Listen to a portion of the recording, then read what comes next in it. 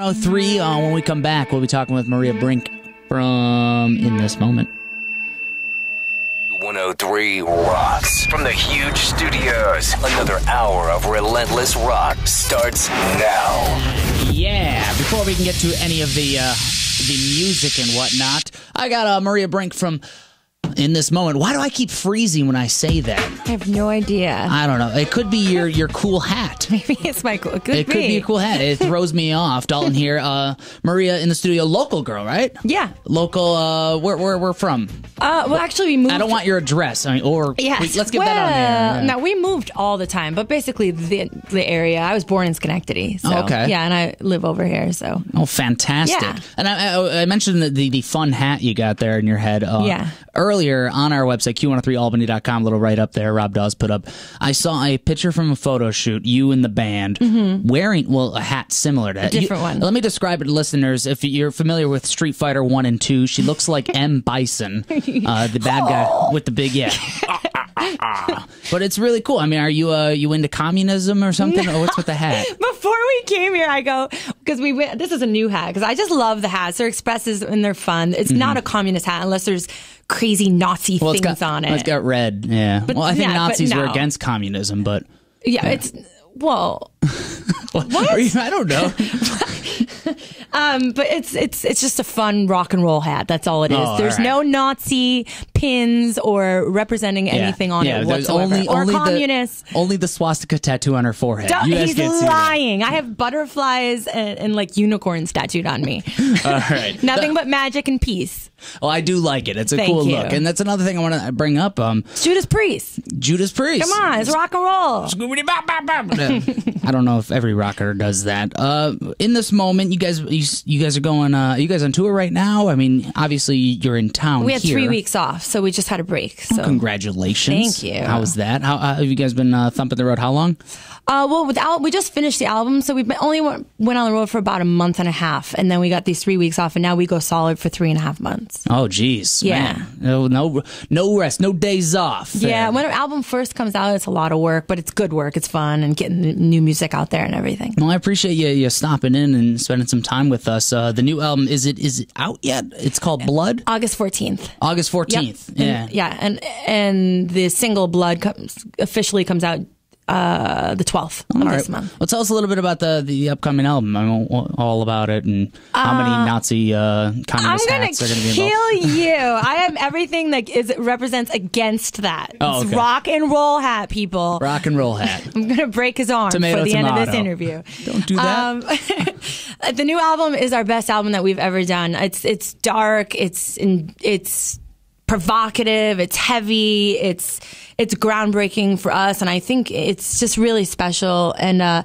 we had a lot of change happen in this album, and it was the best thing that could have happened to us.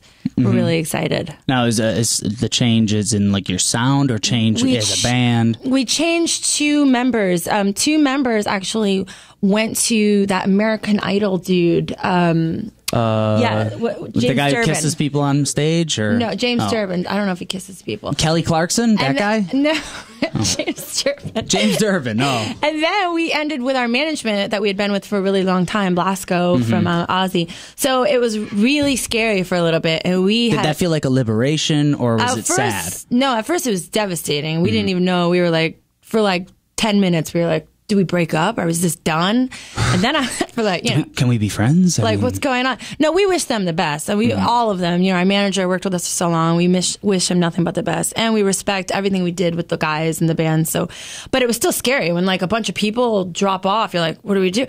And so, but it lit this fire in me that I can't even begin to express to you. That it was just like, I was like, I haven't even begun to do what I want to do. Yeah. And so the fire, I think that it gave, and people giving up on you, just kind of brought so much power and passion in this album, and it's really the best album we've ever done. And then we got new powerful management, all these great things, and just knew everything. And so now we're the strongest we've ever been in all of our career. So it just goes to show that when people give up on you or you think things are really hard, it's like you just can't give up. Right. Like if you're just tuning in, we're talking to Maria Brink from In This Moment. And so you really had one of those sink or swim moments in life. And it's like, man, it was all good and now it's gone. And and you really made a positive out of a huge negative there. That's impressive. Thanks. And the new album, Blood, again, come out in August 14th. 14th. Yep. Yeah, that's a good date. Yes. Because I'm going to remember it 100%. You said this is going to be like one of the most hardest, darkest, special. Those are contradicting words, but I like it. Dark and special. It's the most powerful album for sure. It's the most. We're brave on this album. I'm brave on the album. It's definitely, it's provocative. It's raw. It's different. It's something it's still us, but it's brand new and it's really fresh. And gentlemen out there, if you've never seen Maria, she is an attractive girl. So listening to a dirty, provocative album by her, that's going to be a bonus. I have a troll nose. She has a troll nose and a big jewel in her belly, which is weird. I guess it just goes with trolls. Oh, goodness. Oh, well, you said dark. I love music. I love all types of music, but the rock metal world is just so strange when it comes to, like, I was talking about your hat and the photo shoot I saw. A lot of bands, not just you guys, not just In This Moment, but wear like makeup to make themselves look like dead bodies or zombies on stage. Explain this to me. Is it just because you love zombies? Well, for us, like before, we actually haven't been known as a dark band. Like for people who have followed us, we're really because the first album, Puffy Polar Bears and Whistles. Yeah.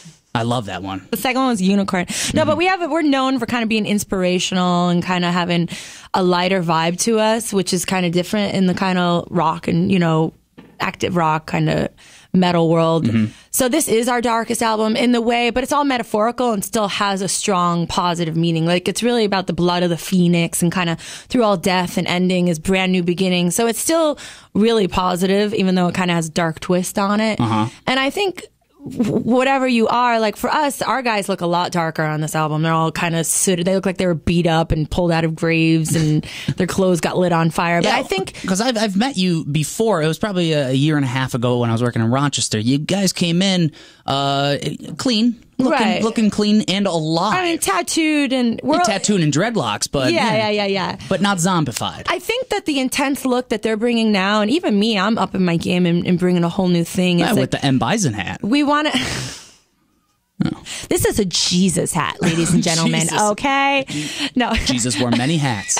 I know. So basically, the album has a lot of. It's really intense, and we want to up our game, and we want to headline arenas. We want to bring it to a new level, and we wanted to visually have a show here on. Like our new show is completely blows away anything we've ever done. We want you to visually look at us and see our show and have everything be like one big thing with the music, with what you're seeing, and we come together and we're making a statement to represent the album visually as well. So we're just kind of trying to have it be one big art piece. Can I make a suggestion for a big show? Go ahead. Robots. I wish I could have robots. Robots. Well, you got to get bigger. You got to get bigger so the money for the robots is available. Yeah, totally. Remember Zombie had those big robot-y monsters come out, and they were so cool. I don't want any part of that. Never mind. I take the robots back. Okay.